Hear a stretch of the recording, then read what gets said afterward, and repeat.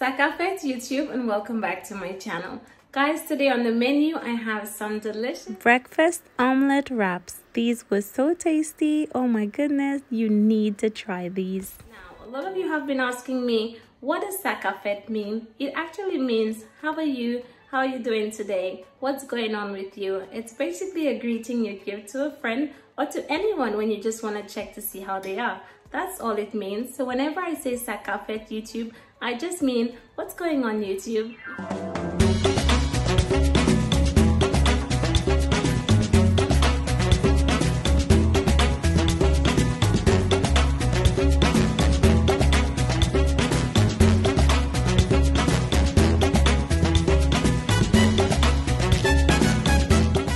Darling, so today we're making some breakfast omelette wraps, and these are my ingredients. We're going to use some onions, some bell peppers. I'm also going to use some spring onions. You can make this your own by adding in any ingredients that you like. You can add mushrooms as well. You can add bacon. You can add whatever you like. I'm first going to go ahead and just blend up my seasonings in my food processor, and now I'm going to go ahead and crack the eggs. I'm going to be using about 4 or 5 eggs because I'm going to be making about 4 or 5 wraps, so that's what I'm doing. You can also just go ahead and just crack your eggs and put in your seasonings and stuff, but we people from the Caribbean, we love to remove the eye from the egg. Real name is the chalaza. However, I say the eye from the egg. Some people don't do this and it's fine. It's just that, you know, it's something that I grew up doing traditionally. So you can let me know in the comments if you do that as well.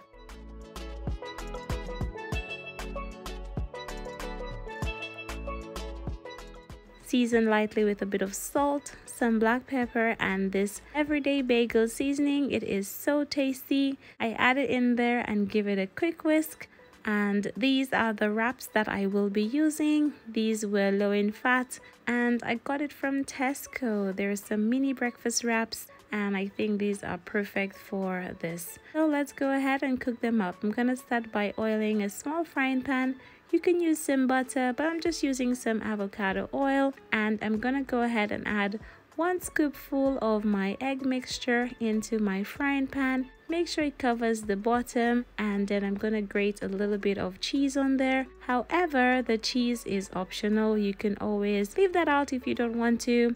Add some bits of bacon to that or some mushrooms, but guys, just make it however you prefer. I'm now gonna go ahead and just put the wrap on the top, give it a little shake, and once the egg starts to move together with the wrap, flip it over, add some more cheese, because you can never have too much cheese, right?